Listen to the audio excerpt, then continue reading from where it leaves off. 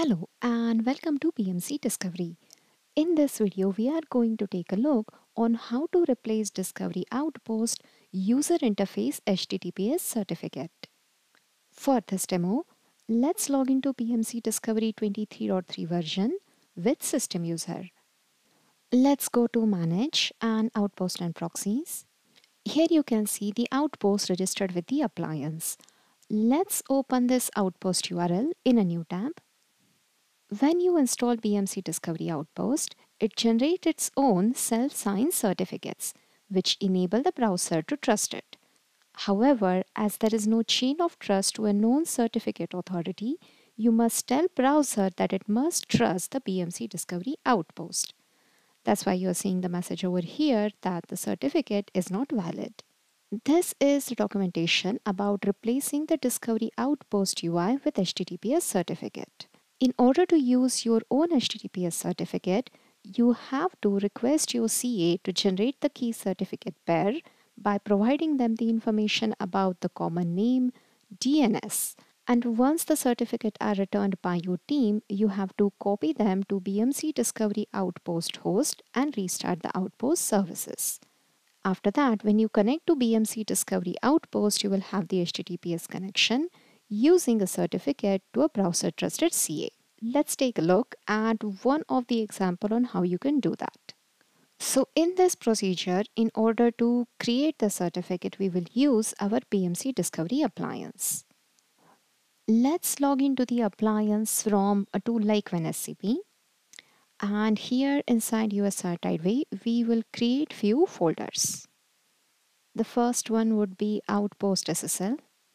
Inside that, we will create a folder called as private and another folder as CSR. Now we will log into PMC Discovery Appliance from command line as Tideway user. We are going to use OpenSSL command in order to create the key.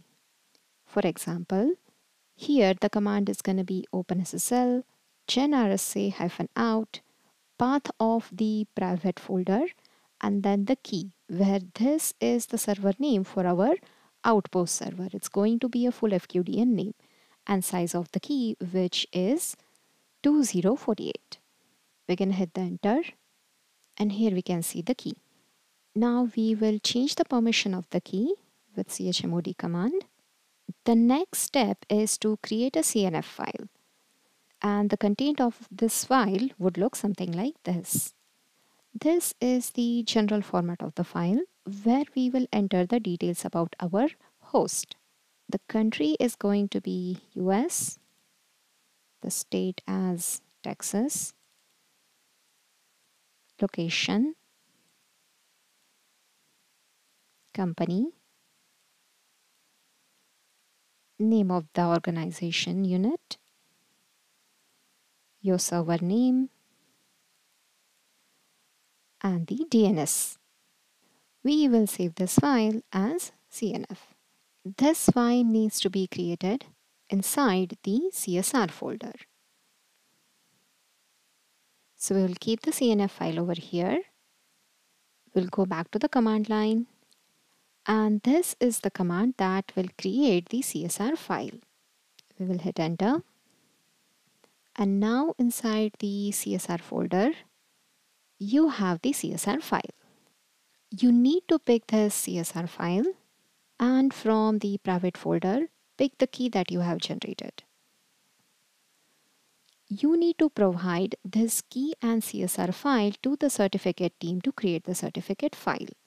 Once you have received the signed certificate from your team, let's take a look on how you can replace them in Outpost server. Let's log into the server where the Outpost is installed. Here, let's create a folder called HTTPS. And then we will open services.msc. Go to PMC Discovery Outpost service and stop the service. After that, we will go to the path where the Outpost is installed. Here, go to etc and then HTTPS folder. The server certificate and the key which is available out of the box, we will copy them to a backup location. Here in this folder, we will replace the certificate and the key file. Please rename the key file with server.key and the certificate with server.crt. Once done, go back to services.msc and start the Outpost services. Now the services are restarted. Let's refresh this page or open the same URL again in a new tab. And here you can see that there is no error. Connection is secure and you are now using the replace certificates. That's all in this session for right now. Thank you for watching.